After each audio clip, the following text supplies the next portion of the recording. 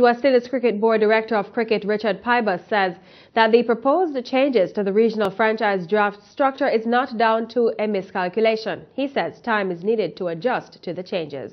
I think so. It was the board who approved the draft in the first place. When it went back to the region, the franchises decided to not move forward or move forward as aggressively as we'd hoped.